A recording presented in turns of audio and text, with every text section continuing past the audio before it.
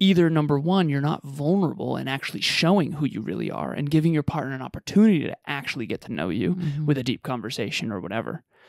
Or number two, your partner doesn't want to go to the depths. They don't want to get to know you. They want to stay on the surface. They don't want to face themselves. And honestly, it takes two people to tango when it comes to the truth. If you're not bringing your truth into the relationship, you're never really ever going to feel seen. You're never going to feel understood, and you're never going to feel valued. Conscious couples, business partners, and singles committed to attracting their dream partner. Welcome to the Conscious Couples podcast, where we share our life, love story, and combined relationship expertise to help you create and consistently cultivate the most magnificent, intimate relationship possible. Never again will you feel hopeless and alone in your intimate relationship challenges. Having accumulated thousands of hours coaching conscious couples and individuals all over the world, as well as starting and growing a global business together, Alan and I are here to guide you in all things relationships. Thank you again for tuning into the one place where it's not about you or me, it's about the we. Conscious couples and individuals from all over the world, welcome back to the one and only Conscious Couples podcast for episode number 76. It Takes Two to Tango. And this is not an episode about dancing. As always, thank you so much to the Next Level Podcast Productions team for audio, video, everything, for producing this show and I believe 46 others, maybe even more than that now, because they are rocking and rolling. Thank you, thank you, thank you. I appreciate you for prioritizing us above everyone else. I'm kidding. All right. So as always, sweetheart, what is your intention for today's tango episode? My tango intention for this tango episode is to help our listeners partner with vulnerability and courage to feel seen in their relationships. I know between you and I, there's been a lot of tangoing in these specific areas of courage and of vulnerability. And I really do believe that it takes these two concepts, and I think I see a triad over there. So there's probably one more that you're going to bring into this episode. But Are you peeking at my remarkable? I am. I'm sneaking peeks. So we can tango now or later. Peeking sneaks, as we call it. Yeah, but I really do believe that those are absolutely essential for building a very strong, a very stable, and a very healthy relationship. All right, so imagine you and your partner are doing the tango. I personally have never done the tango, but I think I've seen it done. And It Takes Two to Tango is a saying that is based in actually dancing. And in a relationship, if you want to be on a team and you want to be effective at dancing, it takes both. Mm-hmm. You can't just have one good dancer.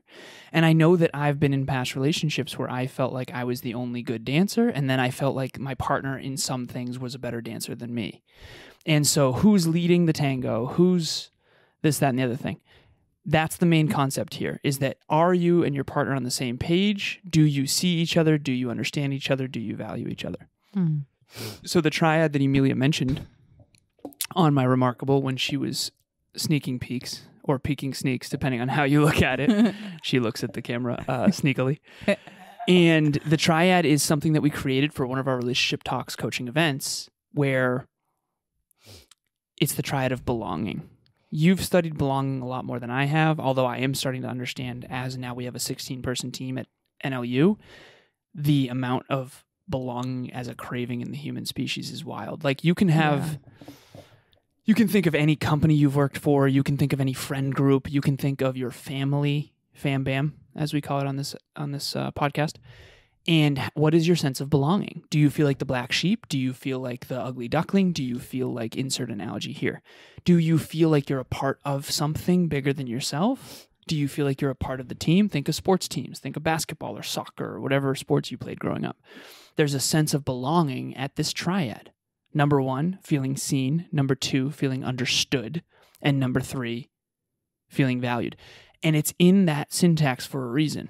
Number one is seen.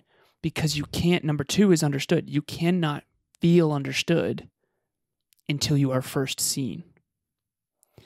And you cannot be truly valued at your true value until you're understood.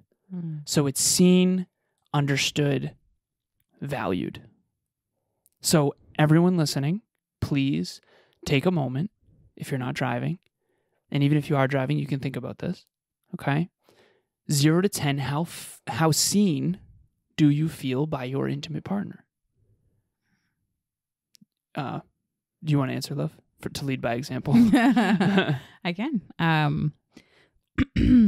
I would say that I feel more seen in our relationship than I've ever felt in a intimate relationship. And also in a friendship, in any other relationship for that matter. Okay, so 0 to 10? And you do not have to sugarcoat. I would say 9 out of 10. 9. Yeah. Okay. So 9. So please, I'll write that down. 9. And again, for you out there listening, whatever your number is, there's nothing to be ashamed of here. This is just an assessment. Mm-hmm. Number 2, understood.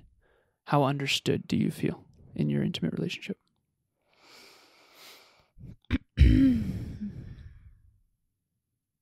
I would say an 8.5. 8.5. Okay, not my best score, but we're doing it. I'm kidding. Number 3, how valued do you feel? I would say this is a 10. Okay, it's interesting. So the point that I was going to make, I don't know if it works for us, was that you can only feel valued to the extent that you feel seen and understood. Mm. And so there's something there that I think is interesting, and maybe you can go into sharing your perspective. But if, let's say you had a 6 for seen and a 5 for understood and a 4 for valued, that would make a little more sense to me, because I obviously cannot value you at the level of your true value unless I first see you for the truth and understand you at the deepest level. And we've all heard that quote. Maybe it's on Instagram, or maybe it's, on Google or in passing, where you can only meet someone else to the extent that you've met yourself. Mm-hmm. So if I've only gone to level 3 within the depths of my own mind, body, heart, and soul, I can only meet Emilia at level 3. And I know you've been with some shallow men, not to try to call you out here, but you've been with shallow men. What does it mean to be shallow? It means you haven't met yourself or others at deep levels, which is going to get us to our main point of this episode, which is the power of vulnerability. Mm. So can you articulate for us what it felt like in the past, sweetheart, to not feel seen, not feel understood, and not feel valued because you were with a man who was living on the surface? I would say that shallow is a really great word to describe it.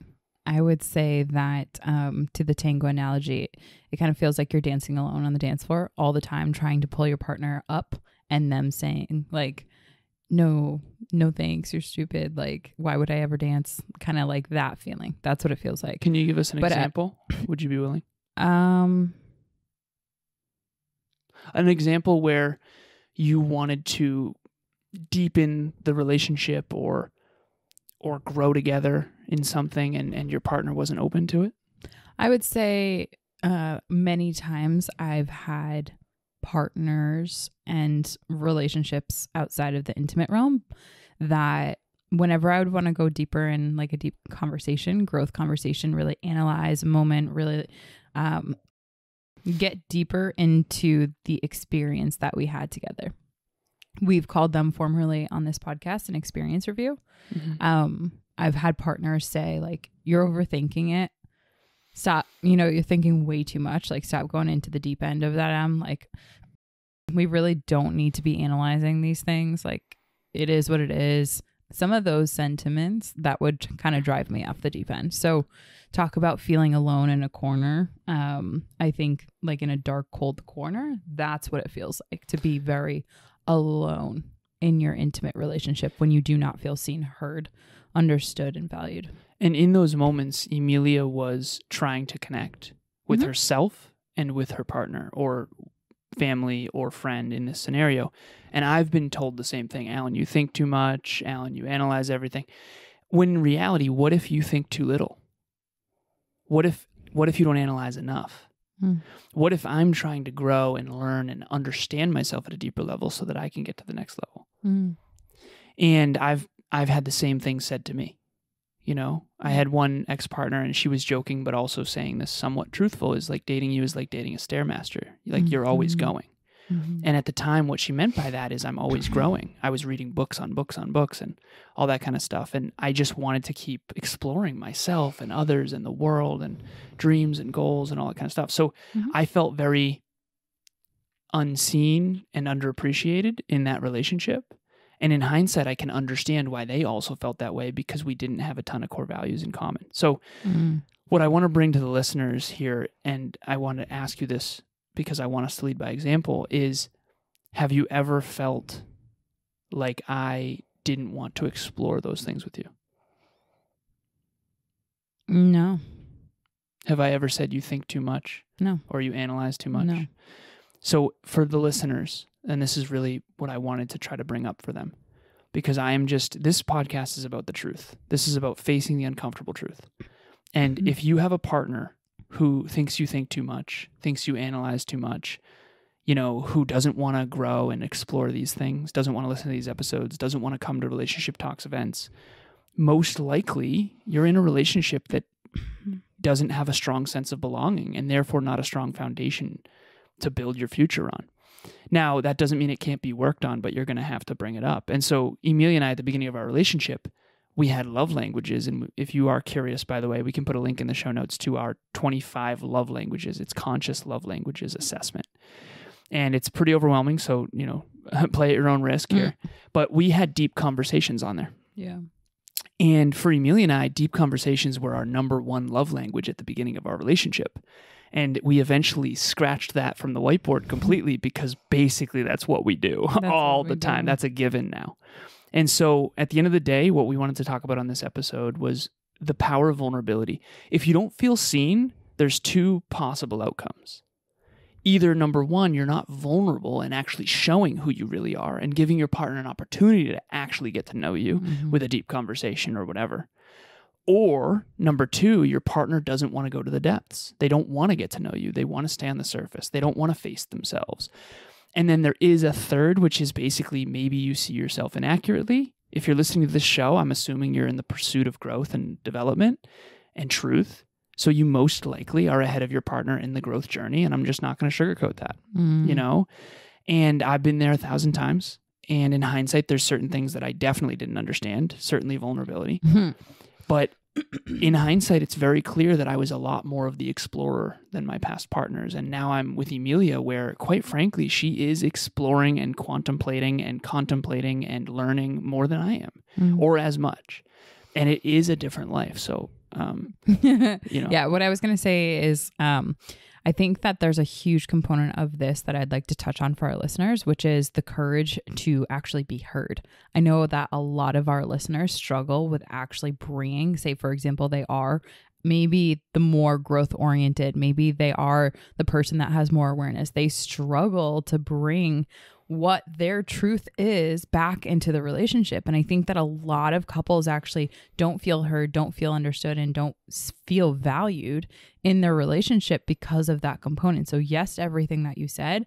The only thing that I would add for our listeners is the courage to be heard. It requires something of you. It requires you to, yes, show up in your vulnerability, but it's a whole different extension of yourself. It requires you going in and understanding what is your truth and then bringing that truth to your partner, which I know personally can be absolutely terrifying.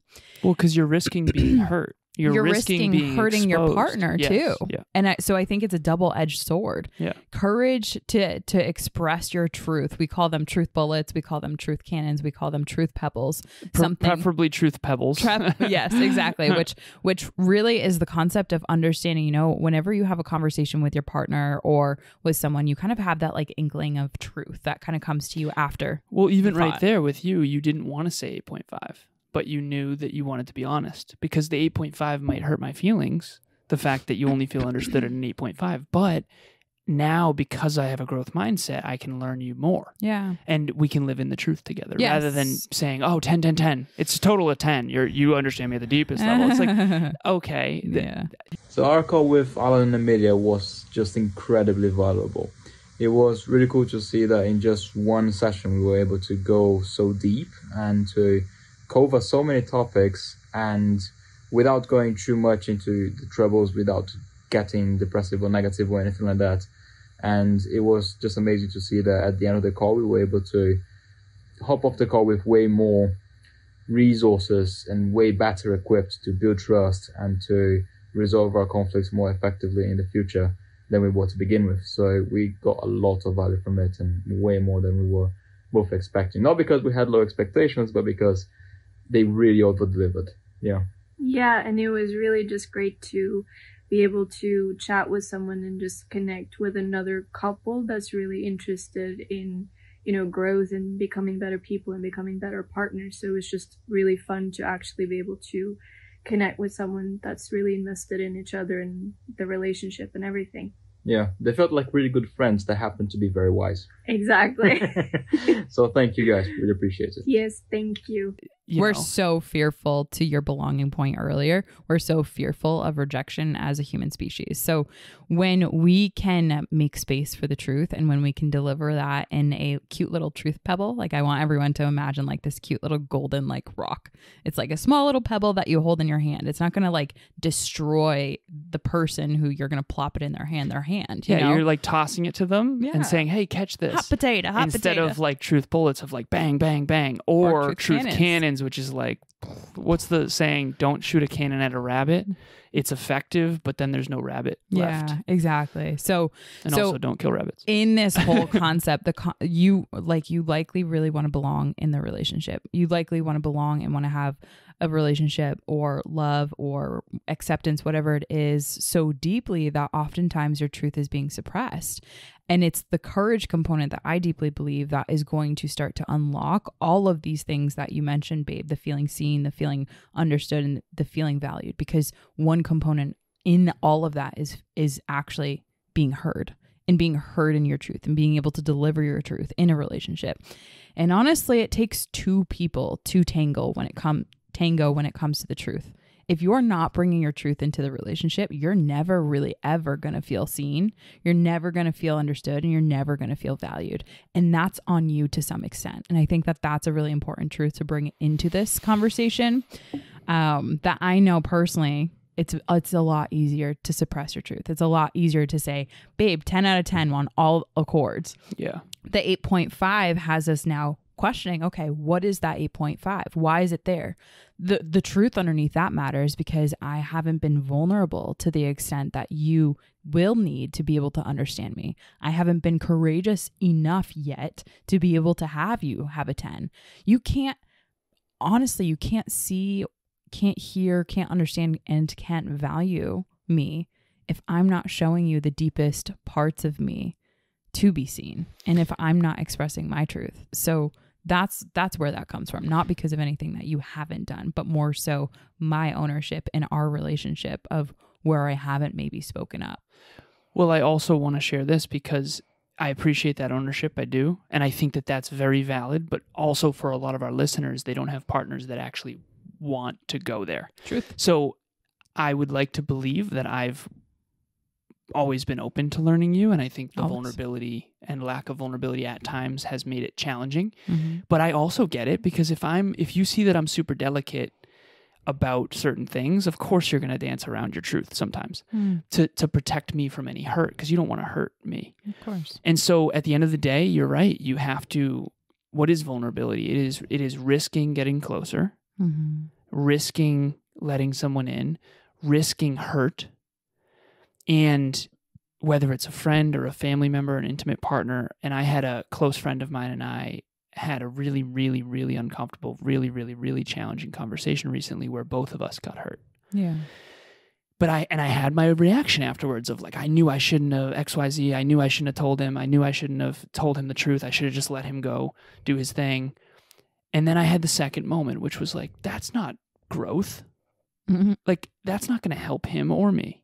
Because if I don't tell him my truth, even though it did hurt him, and it was definitely not a pebble, it was, and that's on me. I suppressed my pebbles. Eventually they were bullets. I suppressed my bullets. Eventually I threw a cannon. Yeah.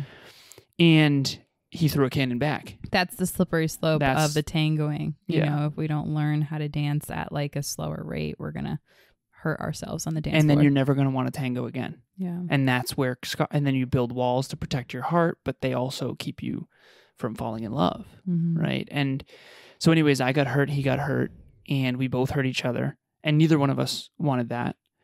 But what that second moment told me was the lesson is either, okay, I knew I shouldn't have been vulnerable, blah, blah, blah. The second lesson, it was like, no, that's not true.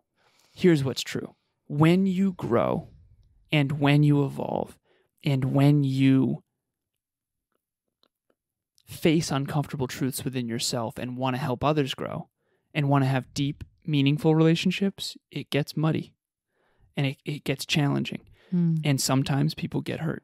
But at least it's pain and adversity and challenge for transformation. I don't want transactional relationships. Yeah, well, so I was just going to say some people don't have the emotional maturity to be able to handle that, and so they end up leaving the relationship. 100%, because it's They so can't- they don't know how uncomfortable to and they don't know how to heal from the hurt and let the old phoenix of our relationship burn down to then rise anew into this new version. Mhm. And Emilia gave me an 8.5 for the understood, 9 for seen, 10 for valued. What if she's evolved and grown, and I used to understand her at a 10, 10, 10, but now she's evolved and grown, but I haven't relearned her. I haven't gotten to know the new 2.8 version. Maybe I knew the 2.7 version when she was 27. And so I think that that's what a relationship is you individually and collectively grow, the me's and the we's.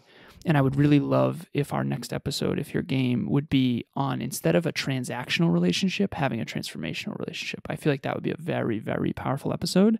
I am so sick and tired of transactional anything. Transaction, for those of you who don't know, it's $5 for this ice cream cone. That's a transaction. There's not a lot of transformation going on there.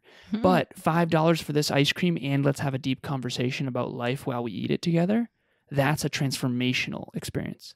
Or it can be, depending on what you're talking about, of course, and who you're with. And how fast the cone, obviously. Melts. Melts. Yeah. And in this Ice cream case, melts. it is black raspberry, which is the best We should go flavor get some ever. ice cream We have a sometime place soon. We should definitely do that. We should do that. We can do that tomorrow, actually, because Okay, let's do that. it's this beautiful place. Don't tell me. Okay. I'm Yeah. excited. All right. Sounds good. Oh, yeah. Spontaneity and surprises. You didn't feel seen in that moment.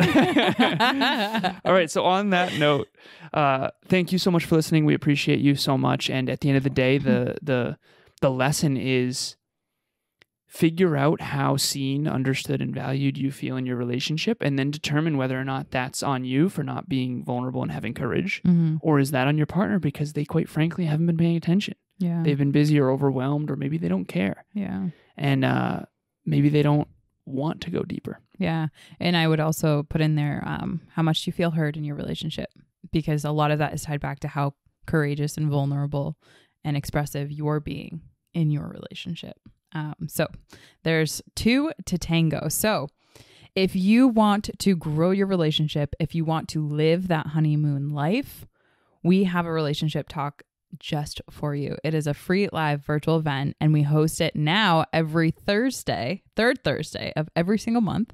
It's at 6 p.m. Eastern Standard Time. And this topic that we're going to be diving into this month is how to not fall out of love with your life partner. Again, people want to be in love, but yet struggle to do the things that are required to really sustain and deepen that intimacy and connection.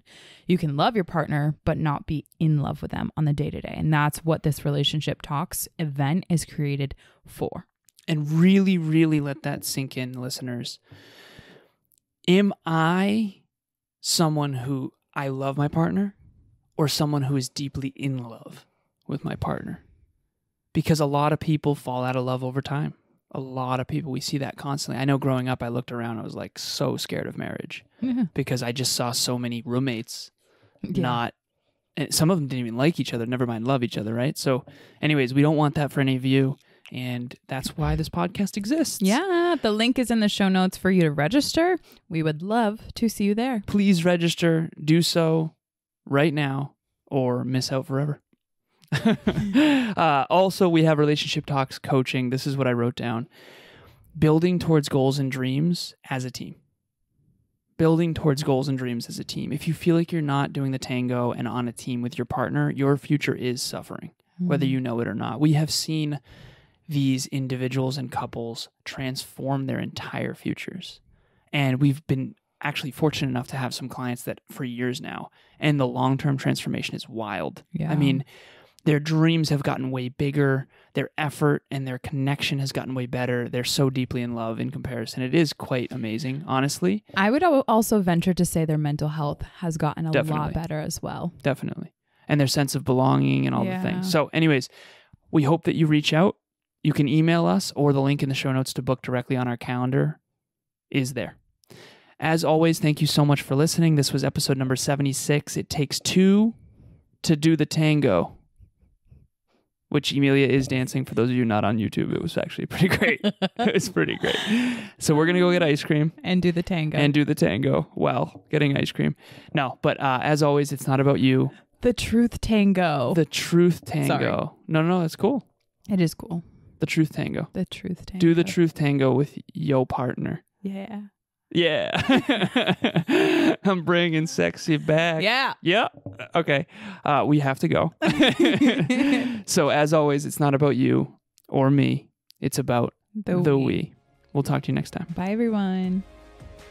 Thanks for joining us for another episode of the Conscious Couples podcast. We love connecting with the Conscious Couples community, so please make sure you follow us on Instagram. I am at Evolve with Emilia, and Alan is a Lazaros 88. Also, if you or your partner resonated with this episode, leave us a review at the link in the show notes, and please share this with someone you love and care about. Until next time, remember, it's not about you or me. It's about the we.